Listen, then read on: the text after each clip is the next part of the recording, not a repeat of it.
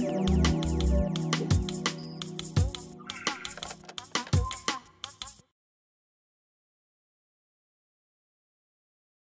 challenges for lots of schools starting out with the implementation of tablets are time and money.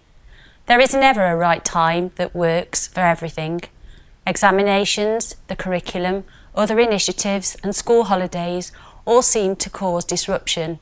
And of course, not all schools are in the fortunate position to be able to equip every student with a device at the same time. For most, it simply costs too much. Ultimately, this emphasises the need for planning. You cannot decide on Friday that you will start using tablets next Tuesday.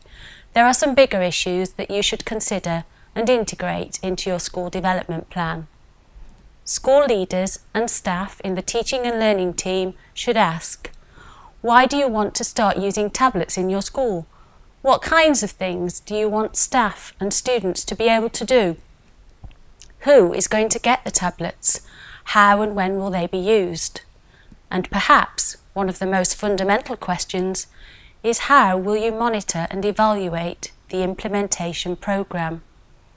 All of this needs to be approached by a team and not an individual. Whilst your ultimate aim may be a one-to-one personalised curriculum for 500 students, you cannot do this with 10 devices, so you need a strategy and a shared plan.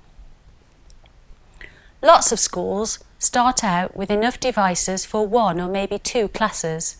The best idea is if you can undertake a pilot implementation programme with 1 class of students and a few teachers before you enable more students to access the tablets, because this allows you to be aware of some of the bigger challenges in your school.